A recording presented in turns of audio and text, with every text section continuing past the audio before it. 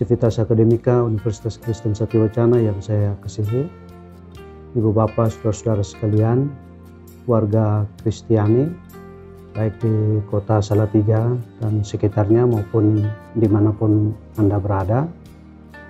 Perkenankan di dalam merayakan Hari Kebangkitan Tuhan kita Yesus Kristus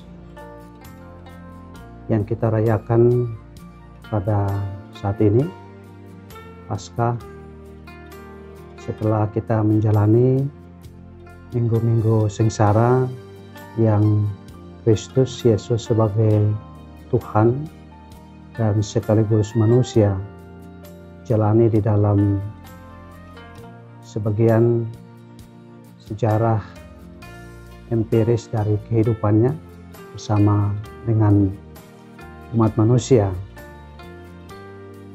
Kita boleh bersama-sama mensyukuri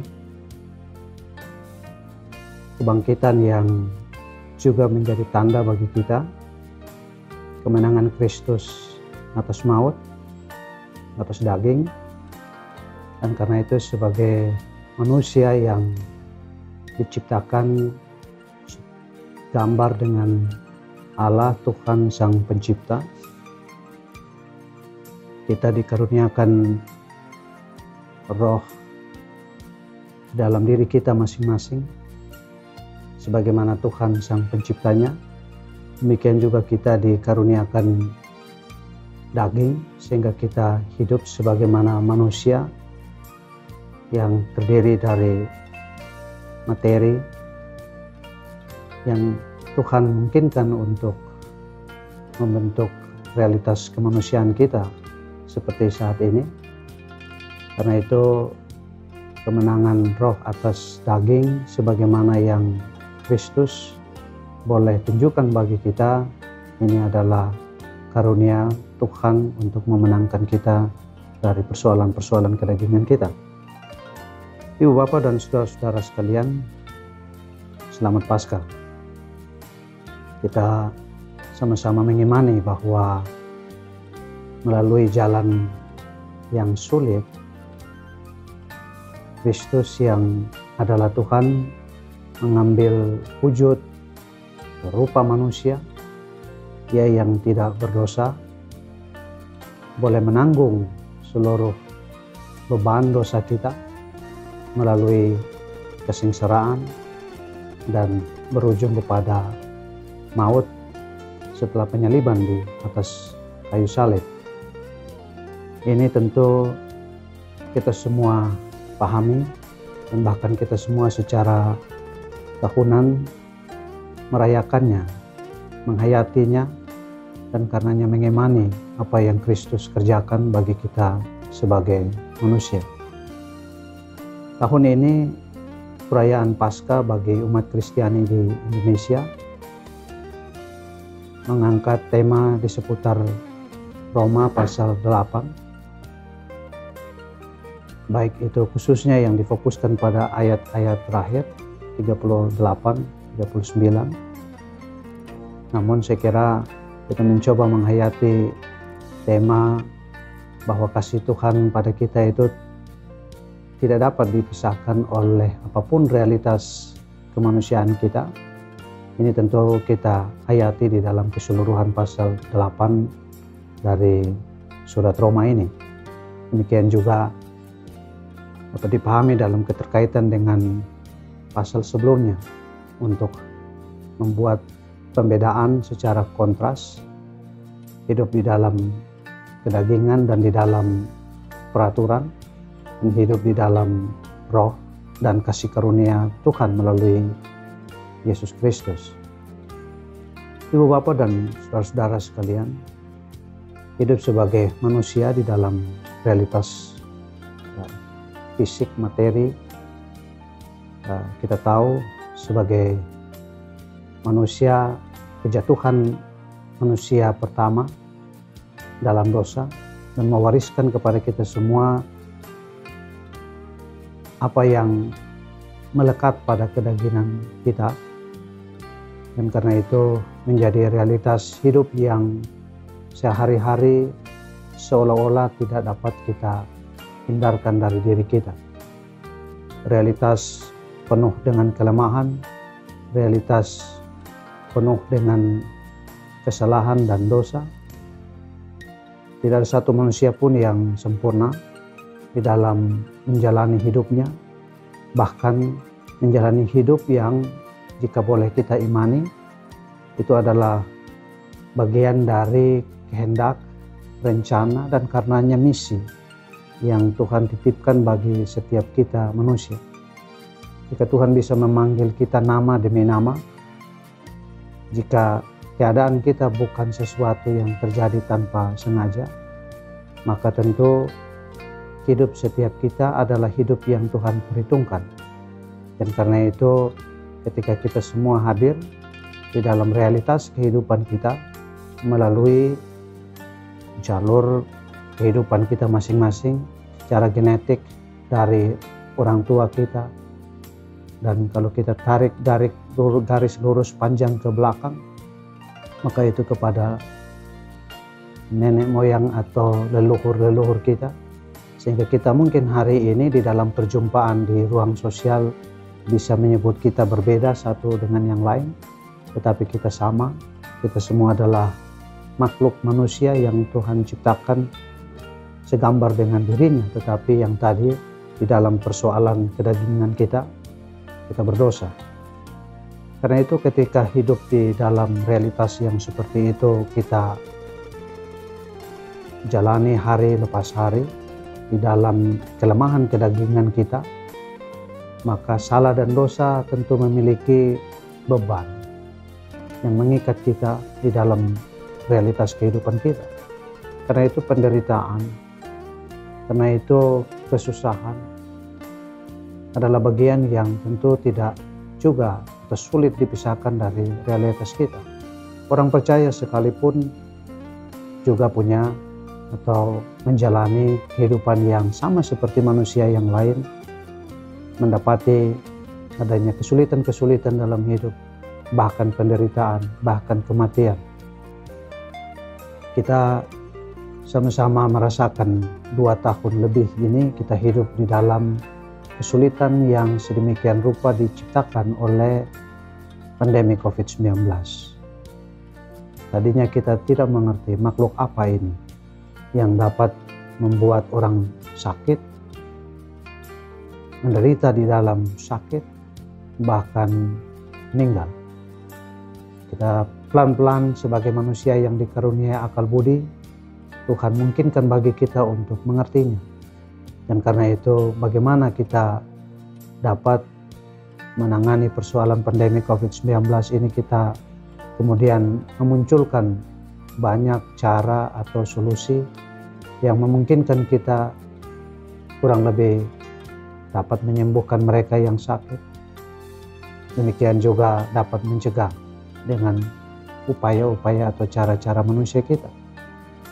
Namun jikapun kita dapat luput atau berlalu dari realitas pandemi COVID-19 ini, apa yang kita semua tentu harapkan, apa yang kita semua tentu doakan, agar pandemi COVID-19 ini dapat benar-benar mereda dan kehidupan kita kembali mengalami normalisasi sama seperti keadaan pra-pandemi COVID-19. Tentu kesulitan, penderitaan akan tetap menjadi bagian dari realitas kehidupan kita. Mungkin sakit penyakit, jika itu adalah salah satu sumber penderitaan dan kematian, masih tetap ada. Muncul penyakit-penyakit baru. Jika itu dalam wujud seperti bencana alam, maka kita dapat menyaksikan apa yang terjadi di ragam tempat, ragam peristiwa yang menimpa masyarakat manusia yang berbeda-beda tetapi yang berdampak sama, yaitu penderitaan dan kematian. Dalam realitas kemanusiaan yang demikian, tentu kita seringkali bersusah, sedih, bahkan mungkin kadang-kadang kecewa, marah. Dan karena itu mungkin ada kalanya sebagai manusia yang lemah kita bertanya, Di manakah Tuhan ketika penderitaan, ketika kesengsaraan, bahkan kematian itu ada di sekeliling kita. Hari-hari ini mungkin kita akan dapat atau mencoba atau karenanya mungkin untuk mengerti apa yang dirasakan oleh saudara-saudara kita, mereka yang mungkin tidak mengharapkan peristiwa itu terjadi, dan mungkin kita sebagai manusia meyakini tiada satupun yang menginginkan penderitaan datang padanya tanpa dipahaminya. Tetapi peperangan, peristiwa yang lain yang seringkali itu datang karena kita manusia, karena berbagai sebab, karena keinginan kita untuk menguasai wilayah, karena keinginan kita untuk lebih tinggi dan mengatasi orang lain. Karena itu kita berpikir untuk dapat menundukkan orang lain melalui cara-cara kita, termasuk cara-cara peperangan. Dan karena itu apa yang terjadi di negara seperti Ukraina, oleh tindakan sepihak untuk melakukan invasi atau penyerangan secara militer ke wilayah merdeka seperti yang dilakukan oleh Rusia, ini realitas kemanusiaan kita. Jika tadi sakit, penyakit, bencana alam dapat menjadi bagian dan dapat menyusahkan kita, membuat sebagian kita menderita, tetapi karena tindakan-tindakan kita sebagai manusia juga, kita bisa membuat atau menciptakan penderitaan, kesusahan bagi sesama kita. Dan itu adalah bagian di dalam kehidupan kemanusiaan kita dari masa ke masa. Bahkan sampai hari ini, ketika kita menyadari bahwa kita makin mengerti banyak hal, termasuk karenanya kita makin mengerti perasaan orang lain, pikiran orang lain, dan karena itu sebagai manusia yang ingin perasaan dan pikiran kita dihargai, maka kita tentu pada saat yang bersamaan juga harus mengerti perasaan dan pikiran orang lain. Tentu kita tidak ingin membuat orang lain susah karena kita tidak ingin mendapati diri kita disusahkan oleh orang lain. Namun realitas kemanusiaan yang penuh salah dan dosa di dalam kedagingan kita semua, itulah yang masih ada bagi kita semua. Karena itu penderitaan masyarakat manusia semisal yang terjadi di Ukraina, saya kira kita dapat mengerti di dalam realitas kelemahan kemanusiaan kita. Pertanyaan kita adalah, ketika di dalam kekosongan atau pengosongan diri, di dalam upaya untuk menempatkan dirinya sedemikian rupa, mengambil tempat kita, apa yang pantas bagi kita diganjari karena kita sebagai manusia ternyata menjadi sumber penderitaan, sumber salah dan dosa, apa yang bertentangan atau berlawanan dengan realitas Tuhan yang kudus, yang suci, yang tidak menginginkan segala sesuatu yang berbeda darinya dapat duduk bersama-sama dengannya, maka apa yang sesungguhnya harus menjadi, atau kita semua sebagai manusia yang tadi membuat diri kita membangun dan karenanya memiliki karakteristik yang berbeda dari apa yang Tuhan inginkan, yang Tuhan berikan kepada kita. Sekiranya kita harus mengingat kembali bahwa kita dicipta menurut gambar dan rupa Tuhan. Tetapi realitas kita adalah realitas yang jauh, bahkan anti Tuhan. Itu karenanya membuat kita dapat berada pada tempat yang Kristus alami.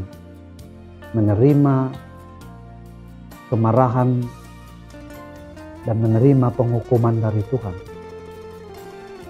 Sekiranya kita mengingat malam di mana Kristus sebelum ditangkap dan karenanya diadili dan karenanya dihukum, ia duduk berdoa di Taman Getsemani, dan kita dapat menyaksikan betapa di dalam situasi seperti itu ada kegentaran yang luar biasa dari Tuhan kita Yesus Kristus.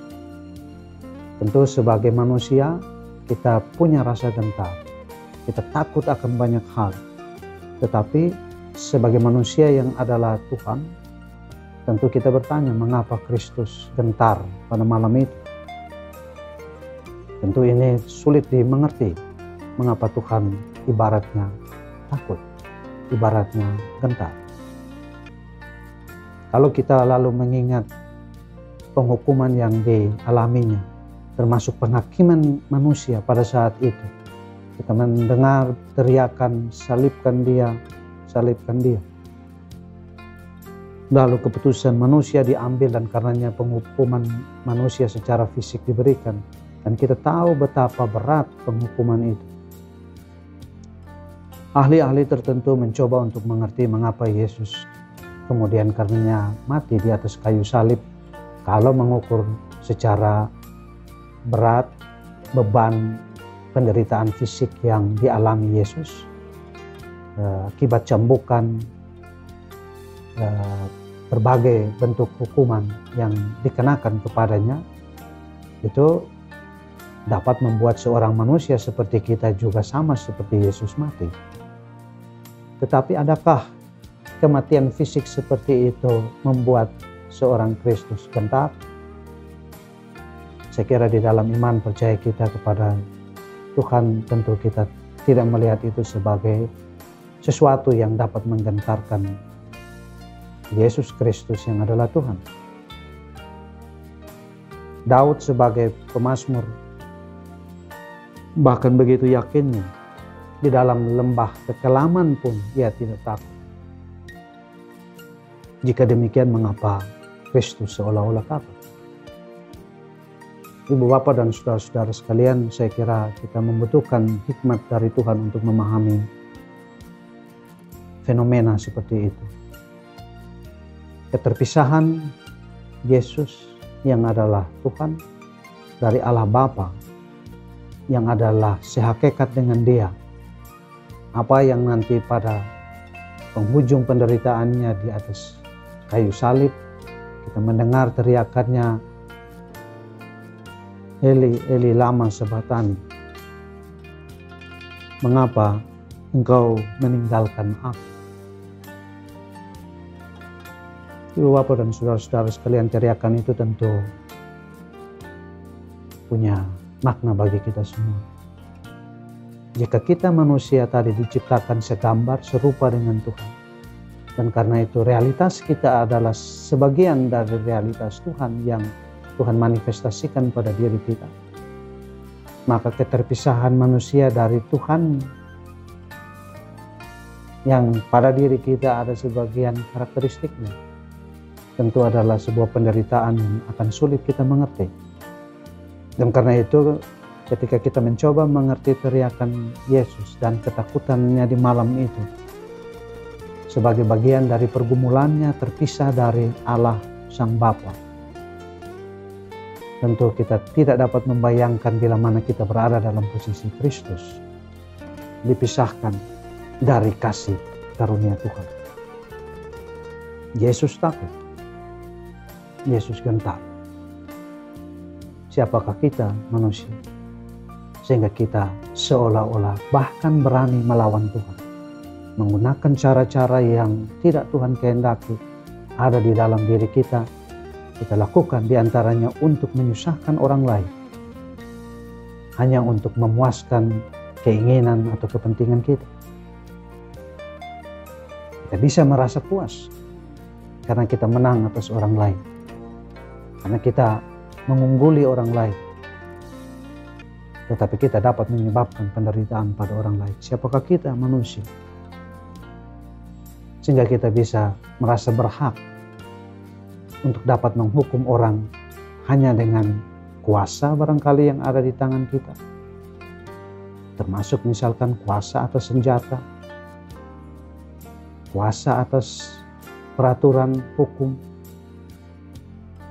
Tentu ini semua patut membawa kita ke dalam permenungan yang sungguh-sungguh akan apa arti Paskah bagi kita semua. Apa arti bahwa kasih Tuhan tidak mungkin terpisahkan dari kita. Tetapi kasih itu hanya bisa kita peroleh di dalam jembatan kematian Yesus Kristus untuk membawa realitas keberdosaan kedagingan kita masuk ke dalam realitas Roh yang kudus yang Allah dapat karuniakan kepada kita semua. Kita bisa takut akan berbagai macam hal di dalam kehidupan kita, penderitaan kita, misalkan akibat pandemi COVID-19, ekonomi rumah tangga pada rumah-rumah tangga Kristen ataupun masyarakat yang lain terganggu sangat serius karena pandemi COVID-19, misalkan mematikan usaha yang selama ini dijalani, harus diberhentikan dari pekerjaan. Lalu pertanyaan kita, akan hidup dari manakah kita? Tapi Tuhan, Ia yang Maha Kuasa, dapat bahkan mengatasi persoalan eksistensial kita semua sebagai manusia yang kepada kita dititipkan rencana dan kehendaknya untuk kita wujudkan. Tetapi seringkali kita simpangkan karena kita punya maksud dan mau sendiri di luar kehendak Tuhan. Kita merasa kita sanggup di atas seluruh kemampuan kita untuk melakukan apapun itu. Jika Ia sanggup untuk menyelesaikan persoalan eksistensial keterpisahan kita karena kedagingan kita dari realitas roh yang ilahi itu, maka saya kira persoalan-persoalan penderitaan fisik dalam ruang kedagingan kita hidup di dunia ini, Tuhan sanggup mestinya mengatasi itu. Tapi itu tidak berarti bahwa kita akan bebas dari segala bentuk penderitaan, kesusahan. Kita bahkan tentu harus memahami bahwa jika Kristus melewati itu untuk menawarkan damai sejahtera kepada kita, untuk menawarkan kepada kita dan memberikan kepada kita kebebasan, kemenangan atas maut, atas kedagingan kita, maka penderitaan harus kita pahami juga sebagai sesuatu yang Tuhan mungkinkan terjadi untuk membawa kita kembali ke dalam realitas keilahian. Penderitaan karenanya dapat menguatkan iman percaya kita kepada Tuhan. Dan karena itu, apa yang Yesus Kristus sendiri alami, penghukuman manusia, penderitaan baik fisik maupun di dalam kegentaran keterpisahannya dari Allah Bapa di dalam roh, semua itu Tuhan sendiri mengatasi. Karena itu kita semua menerima Paskah hari ini, sejak tadi pagi sampai dengan saat ini kita semua menerima kasih karunia yang tidak dapat memisahkan kita, karena Allah Bapa sungguh sangat mengasihi kita manusia melalui Tuhan kita Yesus Kristus. Selamat menghayati Paskah di tahun ini. Mari kita jalani kehidupan kita di tahun 2022 ini di dalam kesetiaan kita untuk selalu mendekatkan diri, mengandalkan Tuhan di dalam berbagai pergumulan, di dalam realitas kehidupan kita. Dan biarlah kita mau tunduk di atas kuasa Tuhan. Biarlah Tuhan mengatur seluruh perjalanan hidup kita. Kita diberi kemampuannya untuk mengatur banyak hal, tapi biarlah kemanusiaan kita taruh di bawah kuasa dan kehendak Tuhan semata-mata. Selamat Paskah, kiranya Tuhan memberkati kita semua. Shalom.